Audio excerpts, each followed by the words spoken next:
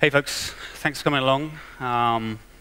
Braving what in hindsight was probably one of the more pretentious speaker bios and introductions to this speech of any on the list. My name's Simon Whitear. I'm a principal engineer with Groupon. I'm based out of Chicago. As a Brit living in the USA, I feel a bit like a piece of roast beef in a very popular sandwich right now. It's interesting to see which way it will go. So I'd like to talk to you about a tool called SparkLint. We built this within Groupon. This is a classic side project that was built from necessity. So why did we build it? Spark was an interesting deployment for us at Groupon. We had a massive need for a distributed cluster. We had a few different types of technology out there doing it. We chose to make a bet on Spark. And the cluster itself was provisioned up front to provide enough capacity for the platforms that were designed to run on it, systems that were designed to run on it. But like with any successful Spark cluster, I imagine, there was a problem with popularity. So as the platform rolled out, and as tools were built on it, and as the tools proved successful, and as Spark lived up to some of its promise, there was an inevitable rush to either migrate existing systems on the legacy hardware over to it, or to build new things, new fancy things. People go to conferences, pick up some great ideas, want to come home and play with it. So that leads to resource contention, and it's a capacity and capability mismatch. Right? It's a shared cluster. You've got teams on there who have built their apps months ago, who've been running their apps, who've spent the time to tune their apps. You have other folks that are coming on with best intentions, but maybe lower skill levels. And generally, what you end up with is, it's designed to do this, but you end up with a lot of different types of usage on the same core platform. Now, when you're trying to allocate resources, that can actually be really tricky to manage. A massive MapReduce job on your Hadoop cluster that happens to be hosting Spark is very difficult to run alongside lots of different Spark streaming jobs, which maybe claim resources up front and maintain them for the whole time. So we found that the platform itself was great, but its usage was potentially inefficient. We found tuning to be a little bit tricky at first. There's a lot of parameters, there's a lot of different things, a lot of moving parts, and not every run is the same. And we also found the current UI, as rich and deep as it is. I mean, you can click around in that thing for the whole of your life and not find the bottom of it. But it's incredibly rich, but it's also very, very operational in focus. We didn't find anywhere in the UI where the current standard Spark UI where we could really get at the kind of long-running metrics that we needed to try and figure out what was going on in these jobs. And so ultimately, we just wanted to understand application efficiency. And so we built a tool. This thing's crazy. Okay. So what does SparkLint provide? There's two modes of running SparkLint. Under the hood, Spark emits an event stream. The UI itself is essentially a consumer of that event stream. It's all available via the developer API. It's absolutely fascinating to get in there and dig about and see how it's been built. And so as we start to dig into that UI, we realized we could do something similar. So there are two broad modes that consume the event stream. Now, you can take SparkLint and run it as run it on top of a streaming application or any batch application as a listener. What that means is that the listener ends up embedded in the Spark context, and it receives the event stream in the same way as the main UI. Now, that means that in real time, you can get a view of what's running that isn't necessarily the UI, and we decided to build a server that sat inside the listener that allowed us to view those long-running jobs. And so initially, we just got this interesting kind of analytical view of long-running jobs from an efficiency standpoint. And so we decided to point it at some existing event sources that we had in our history server. We grabbed a load of those, and what we realized was once you have this packaged event source, a set of events, you can actually rewind, forward wind. You can do whatever you want with this. So if what you want to do is take a Spark job, and after the event try and analyze it for its efficiency, this would be an interesting way of doing it.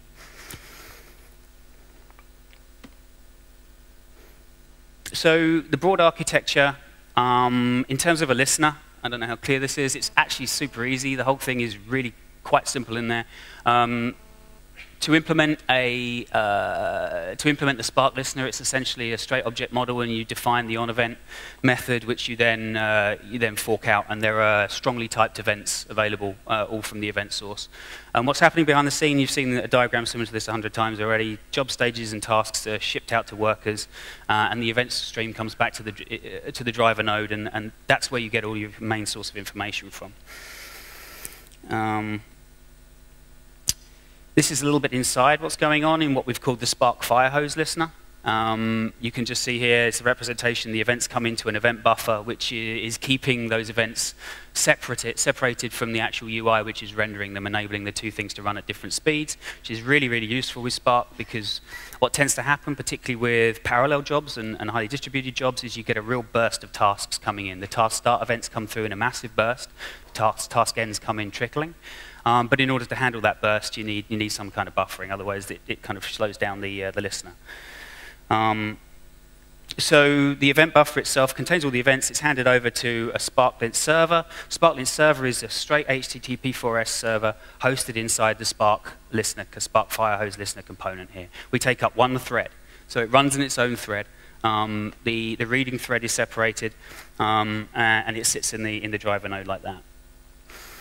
It serves up static assets, and in fact, we lent on the way the Spark UI does its rendering, and Scala has a very nice inbuilt XHTML DSL, which we've used as well. SparkLint server. So this is the thing I'm going to demo today. The listener is actually a little bit more difficult to demo in an isolated position like this. What the SparkLint server does is it essentially takes a set of event sources in a directory. You can start it in two modes, 3 when we get the history server automatic API integration worked out. But in this case, what we're going to do is start SparkLint server and point to the directory. That directory has been pre-filled with a bunch of event sources that we've gone and harvested from our history server ahead of time. In the background, it's polling that directory. So short term, what we did until we got the history server API working out is we've just done some timed SCP copies from the history server, from the HDFS underpinnings that will dump in the directory, and then SparkLint server will actually pick those up and pre-analyze for them, and you'll see in the UI how they get listed and how you can actually dig deeper into each of these things. So a demo.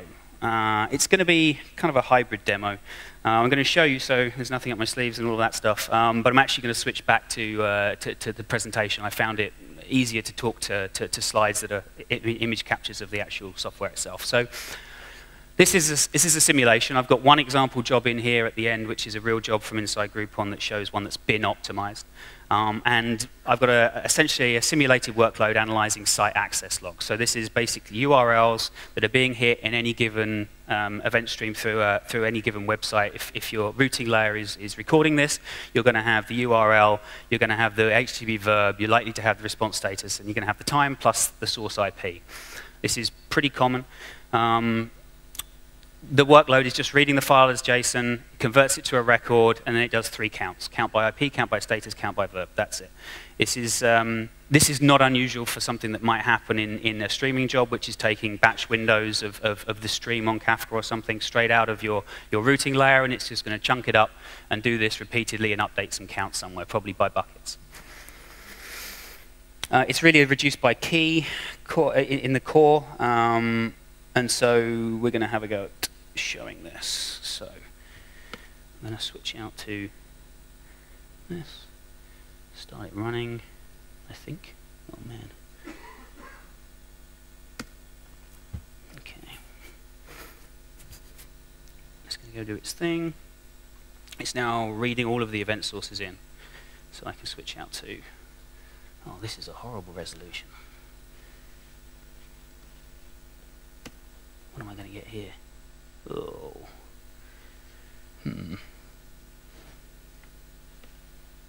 Okay, we'll do it this old-fashioned way. Is that still remotely visible? Yeah, we're okay. Okay, so I'm going to demo. This looks much better in a decent resolution, by the way. But I'm going to demo. This is an existing job, just to show you what's going on in here. So let me at least give me this shot. Right. Okay. So what you've got down the left here is a series of event sources as have been found in that directory. These are actually the demo that I'm going to switch back to the slide deck for. But I'm going to show you how it works with this Juno hourly. Right? This is a real job from inside Groupon.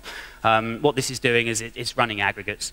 There are two broad phases to this job. You can see in the early phase we've got a graph here showing core usage time series over the entire execution of the job. It's a job that has 1,436 events, and this UI is just showing us that it's pre-processed them all. It knows the start and end time. It took 43 minutes. It gives you the time dates. And here are some rough measures of efficiency, right? These two here. This one here is showing you how many executors you used, and you've got a core count down here on the left-hand side, so you can do some math over how many cores each executor is running. Core utilization in this job is at 82%. Now that's pretty efficient. Most of the time when you just throw jobs at production, you're gonna, well, it depends how you've written it, but if you know what you're doing, you're gonna get around 40 to 60% up front. And we've got very little idle time. There is a little bit. Idle time is generally an indication that you've ended up back on the driver node. So your calculation may have gone out to the workers, brought something back to the driver node, done some more calculations there, and then fed it back out to the workers again, generally. And you should try and avoid that. Often that's a case of simply collecting an array and doing a map on an array when you could probably map on an RDD and keep it on the workers. So in this case, it's pretty good. We've got two broad areas of execution here, and the model is bimodal. The application is essentially bimodal, if that's the right term. And you can see what this graph does. What we're doing here is we're taking a timeline of the execution of the application, and at any given time, based on the event stream, we're calculating how many individual nodes are in use, how many cores are in use, and the locality of that data. So you can see here we've got the red is the any, rack local is orange, node local is yellow, process local is green. And if you've done a lot of tuning, you know that what you really want, and sometimes you can't avoid it, but what you really want is as much process local processing as possible. That means your partitioning is correct, and you're reducing your shuffles to a minimum. Now, this thing's grabbing data from Kafka, so it comes in from a whole bunch of brokers. In fact, this one's doing it. This is a post process, so this is doing it from HDFS. So what happens here is early on, they've essentially taken the full 200 core count here, and it's efficient, right? Because what you can see is each of these graphs is basically maxed out with a flat top. Now that means we're CPU bound. And really the game inside Spark, in our opinion, was to make yourself CPU bound. Because if you're CPU bound, then you get to tweak levers, right? You know how much potentially you know how much it costs to run your CPUs in your cluster. Therefore, you can understand how much it costs to run this model. But equally, your SLA, i.e. the time taken to execute the model, is another thing which might cost you money. You know, if you don't get paid, if you don't hit your SLA, you're much more likely to trade core usage and a slight wastage on the cluster to ensure that you get in below your SLA time. So we're CPU bound here, which is great.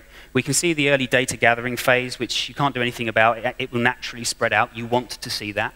You can see this data gathering, and then I'd imagine in here is where the idle comes, where it essentially ends up farming back out results to a second part of the algorithm. Now this second part of the algorithm only uses 40 cores. Now I know that that was optimum, and I know that was chosen in order to optimize file size in the other side of the I/O. And so really this number has been optimized by a secondary process. What we can say is, because there's 40 cores, they're absolutely maxed out. And there is little gray. Gray is real wastage. If you see gray on the graph, then you're wasting resources. And in this case, dynamic allocation is turned on, which is the right move, because as you can see, as the use of the cores tails off, so does the claiming of the cores. And then for the second part of this model, where it doesn't need all of those cores, it's simply running the 40 that it requires. You can see again the bimodal nature is represented in the core usage distribution here. This is the second part where it's doing the number crunching, and this is the first part where it's doing the data gathering. And what I can do here, if I actually had it all on one screen, is I've got a little, oh my word, I've got a little control panel down here which simply doesn't render. And I can run this back to the start. Now, if I can get this, what we have is a selection of numbers, yay. And here we can navigate through by events, tasks, stages, and jobs. Now, if you know how your application is built, then you know, in this case, we've got two main stages. We've got the data gathering stage, and we've got the processing stage. And so what I should be able to do here is just navigate forward one stage. Okay? Now, in that one stage are many hundreds of events. But I'm just going to push it through. The first stage is the data gathering phase, so you can look at that individually, and now you've got just the core distribution, core usage, and you're just seeing what's happening in that stage. And I can move on to the next one, which will bring in that second phase. And now I'm 94% of the way through this. So this is basically just a way of looking at that job over time in an interesting way to show you what's going on under the hood in a very, very obvious graphical way. There's a whole ton of information that we're not even surfacing in this. We're really only scratching the surface of what we can do. So in order to get away from this horrible resolution, I'm going to go back to the slides for sure to do this second part of the demo. Okay, so I'm going to walk you through that sample job that I spoke about, which is essentially 3 reduced by key steps on top of some data gathering. Now, I'm going to do a hypothetical tuning process here. So we take this job and we stick it on our server and we run it, and we know roughly from previous runs of other jobs that we're just going to start with 16 cores across 4 executors, and that's going to be our start point. Now, when you analyze this, what you can see from I've lost it. There it is. What you can see here is the job took 10 minutes, 7 seconds to finish. That's our baseline. That's our not even trying baseline. We've got 0 idle time. Now, 0 idle time is saying, okay, you're doing kind of the right thing. You're allowing the workers to do their job. You're not trying to shuffle them about too much. Not trying to bring the driver node in for too much. But overall utilization is below 50%, is pretty low. And you can see from the graph, there's a lot of idle gray in there, and you've got all of these spikes. The spikes are fine. But we've got a lot of gray in there, and we wonder which way we're going to go, right? And this is now, at the moment anyway, a kind of a manual back and forth process, right? You're trying to find an efficient maximum, and that maximum is, you're optimizing for whatever's in your mind, okay? So in this case, we're going to say, okay, why don't we try to optimize core usage and execution time? This is basically a very standard way of optimizing it. What can we do here? Well, first of all, let's figure out whether we're I/O bound, or sorry, whether we're CPU bound. It doesn't look it from the graph, but it will be interesting to rerun this job with less cores and see the effect on the execution time and the core usage. And so we trim it down. We're going to run it with 8 cores, which decided it wasn't going to update on there. No? Anybody?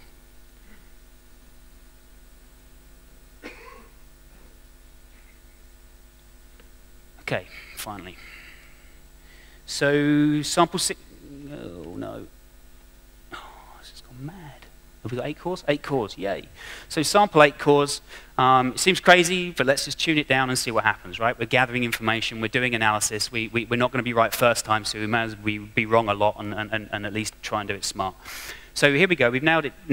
We've tuned it down a bit. We're getting 67% core usage. Well, that's great. But we're also seeing a 15-minute execution time. Now, we halved the resources, and we only saw a 50% increase in time.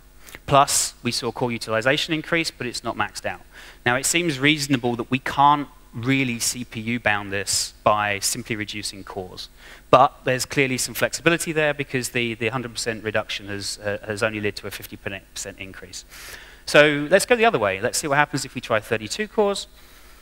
And it does update.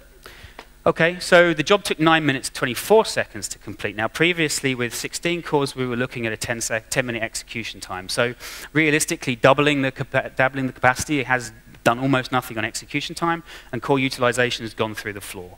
And you can see there's a ton of idle time. There's a big gray band, which, there isn't anything approaching the 32 cores. This is an absolute classic case of resource over allocation. This is the kind of thing you find a lot of when people are running their own jobs with default settings without really thinking about it. And so we know Okay, so let's try dynamic allocation, right? This is a classic thing you can turn on. It doesn't help in every circumstance. It has some overhead, but we're going to try it anyway because we're experimenting. We're trying to find how this job works best. So we see now, we turn on dynamic allocation. We keep the defaults. So the job took 11 minutes to finish. That's nowhere different to where we were with the first 16 cores. It's decided to give us 24 executors with 1 core apiece. Now, core utilization is still low. And what we see here is that dynamic allocation isn't doing anything. Right? You see here that only really when you're ramping up, it's taking its time to give you the resources. But none of this gray area in the middle here is showing any use from dynamic allocation. Now, One of the reasons why that might be is there is a default setting on the executor idle timeout, which, where are we now? Oh dear. On the executor idle timeout, which is 1 minute. And what we see here is we've got lots and lots of short-running jobs. And so these jobs aren't sitting idle long enough for the dynamic allocation algorithm to return those resources to the pool. So dynamic allocation is doing nothing, but we know an angle. Let's tweak that angle. So let's turn down executor idle timeout to 10 seconds. So now you see that dynamic allocation is doing its job. You can see the gray lines tracking the tasks, okay? But we ended up with a 33-minute execution time. So it's pretty efficient, 62% in core utilization, but it's taken 940 executors to do that over the entire process of the job, and it took 33 minutes. And that's dramatically increased, and that's really due to the algorithm trying to return resources to the pool. And negotiation at each step of this dynamic allocation process, particularly getting the resources, takes time. So we're seeing the impact here. I'm now pretty convinced that dynamic allocation isn't the answer to this problem. And so where do we go from here? We still want to try and get CPU bound. Now, the thing that we haven't tried, this is still a FIFO job, right? It's scheduling execution internally is to take all 3 of those jobs and simply execute them first in, first out. And so we can go in there and make a simple tweak to add parallelism, use fair scheduling, and then execute all 3 in parallel. And we'll see what that does to the underlying usage patterns. Okay. So now we're getting somewhere. We're back at 16 cores, which is where we started. We've turned off dynamic allocation, and we've increased parallelism inside the individual job. And now you can see us starting to get somewhere. So we're down to 7 minutes and 7.5 minutes from 10 minutes in execution time. We're up at 80% core utilization. And you can see some flat tops on this graph showing we're beginning to be CPU bound by this. So I'm now pretty happy that we're close to the end state for this job. It's looking pretty good. We should test our assumption. Let's try it by throwing more resources at it, see whether we can get that time down. So let's stick it up to 32 cores, and yeah, we've got it down to 5 minutes, and that's great. But you look at the core utilization, okay? We're no longer CPU bound as much of this application, and we're down at 60.74%. But now you have a choice. Okay? Because you can now execute in 5 minutes with 60% efficiency, or you can execute in 7 minutes with 80% efficiency. And these are great trade-offs to have on a platform, particularly if you're administering the platform, and if there's a lot of people on there. You get to do some interesting background analysis on who you can help to improve and point them at the tool. And this is the Juno Owly again, which I've already gone into enough detail. I don't know. Future features. So I think it's pretty interesting what we've done here in terms of this view, right? It's super easy to distinguish CPU-bound applications here, which is exactly what we're trying to do. I wish this commentary would stop flashing at me. So it's very easy to spot when it's doing it. And equally, it's very easy to see if you're throwing twice the resources at it, what the end result is. And you can do it like side by side, okay? You can run 3 or 4 jobs with different parameters and then bring them up in this UI and begin to look at them side by side. You don't have to switch in and out and delve deep into the Spark UI itself and try and understand what's going on here. It gives you an opportunity to trade off dollars from faster execution for dollars spent in providing more cores. And it very, very easily lets you determine whether you can introduce some scheduling into there to introduce parallelism. But there are future features. It's really quite early on in this. You saw it's not super rich, and as I said, we're really only scratching the surface of what's down in that event stream. We're looking to very quickly introduce improved job and stage detail in the UI. It's nice to think that up ahead you know exactly how your jobs are structured, but when your job count gets high, it would be nice to have a count of stages, a count of tasks, count of jobs, and some information about each, plus an ability to surface the parameters that you've started each individual job with. All the data's there, we're just trying to get it out. The other thing I mentioned was the history server.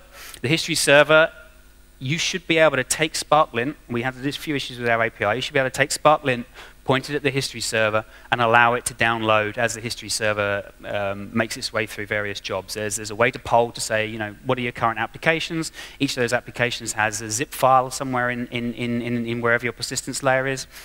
Go grab it, drag it to the local machine, unpack it, analyze it, and then report on it. And equally, you should be able to do some pretty simple filtering there because you get the application name within the first 3 messages. So you can do regex filters and say, nope, not interested in that, going to throw it away.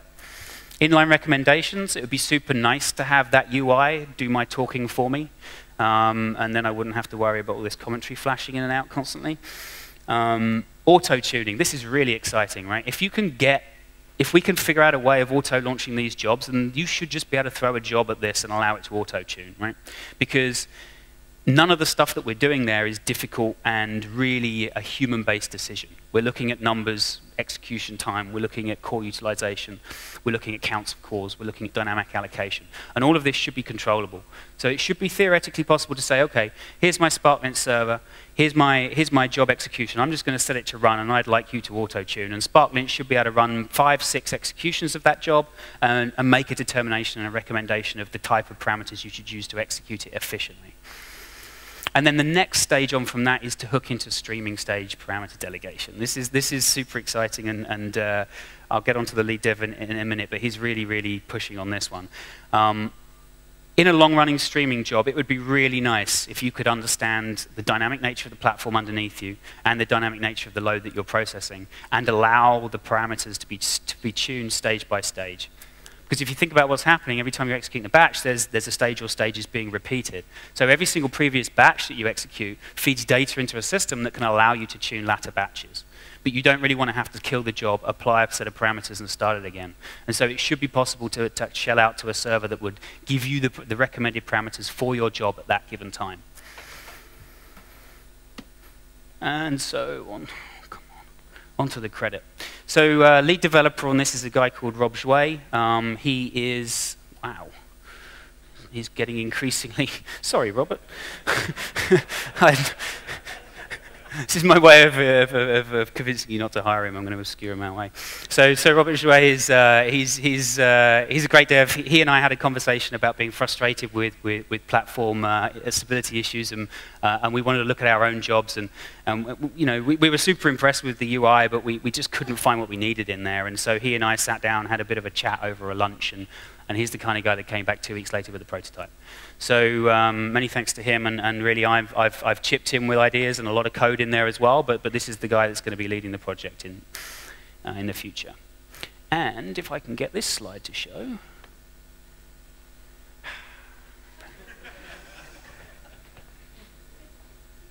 Wow, that was not what I wanted. Okay, we'll try something else. Can I get right to the end?